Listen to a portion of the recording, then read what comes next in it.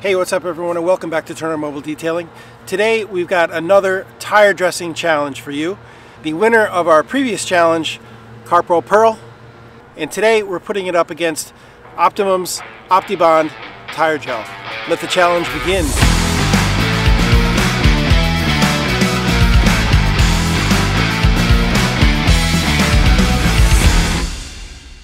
So of course we've got two brand new clean microfiber applicator sponges in order to avoid any cross-contamination between the two products. So here on the passenger side of the vehicle we're going to be applying Optimum's Opti-Bond Tire Gel, and then over on the driver's side of the vehicle we're going to be applying Carpro Perl. So let's get started first here on the passenger side with Opti-Bond. So as we did last time, both products we're using undiluted, even though they are both water-based and can be diluted. But again, we're trying to get the most longevity out of the products, so we're using them straight out of the bottle. Also, just like our previous tire dressing comparison, each tire has been thoroughly cleaned and scrubbed 2 times. Now the Opti-Bond is rather on the thicker side, but this product is a gel, so that's to be expected. And as I'm applying it, I can almost feel it starting to grab or bond to the rubber substrate. So that gives me a lot of hope right away that this stuff is going to last. It's a little bit on the translucent side, so it blends in with the tire a little quicker. All in all, it's very easy to use.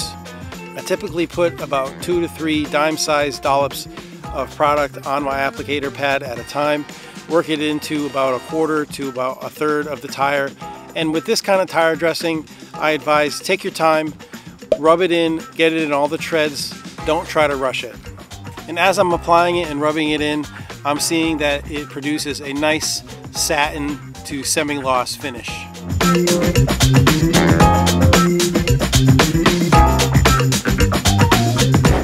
Okay, so now we're going to take care of our driver's side tires with Carpro Perl.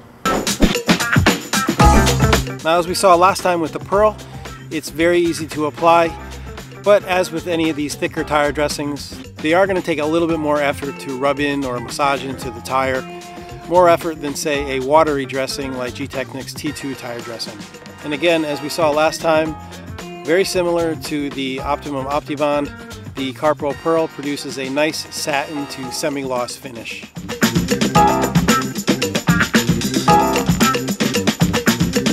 So if you like the idea of the pump dispenser for the Carpro Perl, or if you've already used it before and you like using it, the good news is that that same pump dispenser fits the Optimum Opti-Bond's bottle also.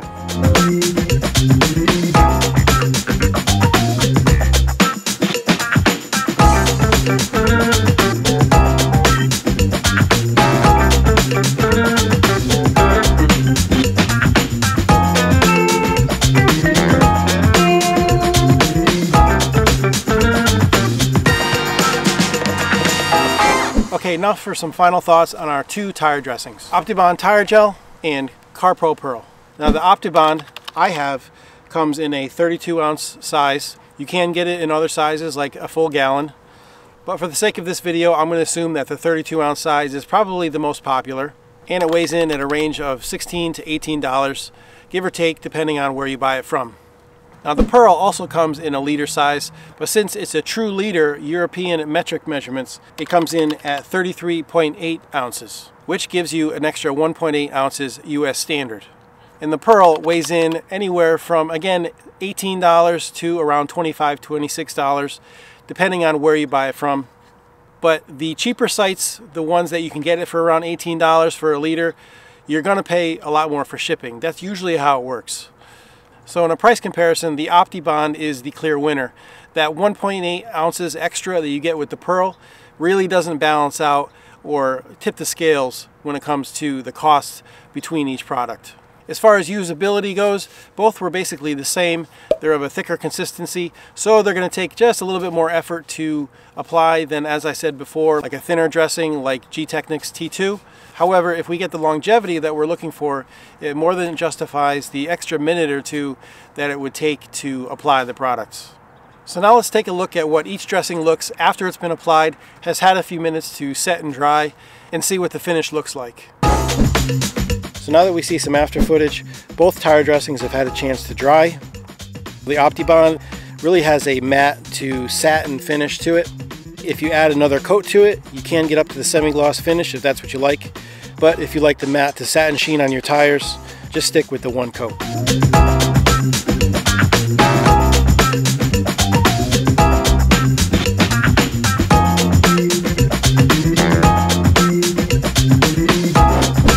Of course, after both dressings dried for about 10 to 15 minutes, before we filmed this after footage, I buffed down any remaining residue of the dressings that wasn't absorbed by the tire. This gives a nice uniform finish around the whole tire.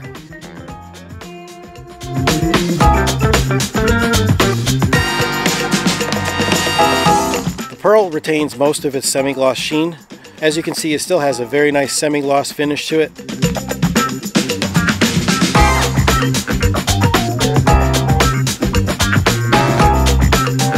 So I figure while we're at it, why don't we see how these two tire dressings do on black trim. After all, they are made for plastic trim too. Now the trim on this Forester is very old, and as you can see, it's very faded. It's very splotchy. As you can tell, it's been heavily bleached by the sun over the last 11 to 12 years. So just like with the tires, on the passenger side, we're going to be using Optimum's Opti-Bond Tire Gel, and on the driver side, we're going to be using Carpro Perl.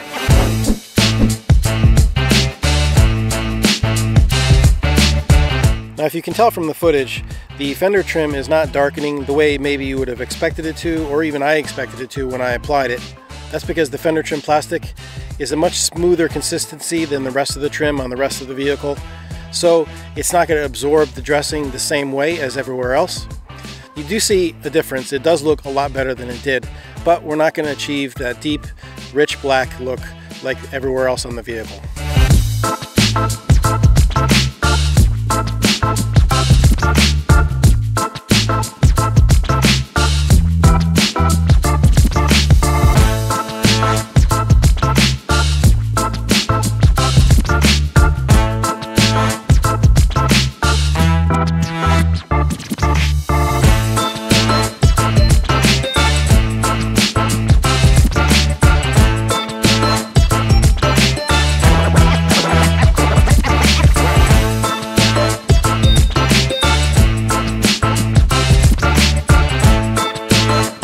Now what I'm going to do is leave about a 3 to 6 inch section right here in the center of the bumper, free of any treatment, just bare plastic.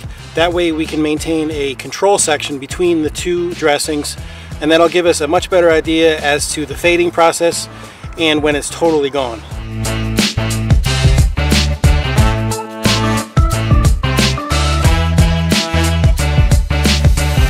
Okay, so the driver's side has been done with Carpro Perl.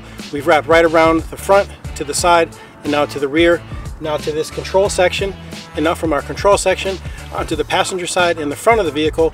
Let's continue with Optimum's Opti-Bond Tire Gel.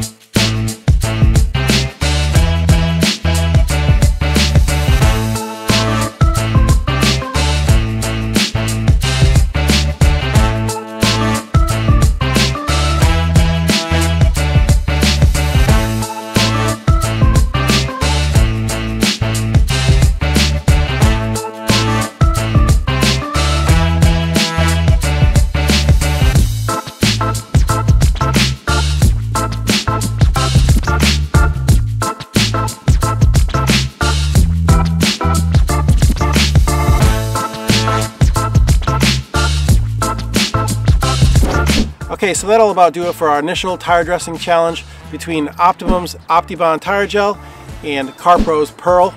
We're going to see how these two products hold up over the next 2 weeks. If you remember from our previous video series, my wife's Subaru that we applied these to, it sees daily driving to and from work. She puts about 100 to 150 miles on it per week. It's going to see rain. It's going to sit outside all day and all night. And we've already seen some frost early in the morning this time of year. So in 2 weeks, I'll update you on their longevity, how they've held up. We'll take a look at how they look on the tire and see which one is still standing. That all being said, thanks for watching, everyone. I really hope you enjoyed this content, and I hope you're as excited as I am to see how these two tire dressings hold up against one another in real-world driving conditions. If you did enjoy this video, please don't hesitate to give us a like right down below, and don't forget to subscribe to our channel so you don't miss any future auto detailing content just like this. As always, I'm Seth with Turner Mobile Detailing, and we'll see you in 2 weeks.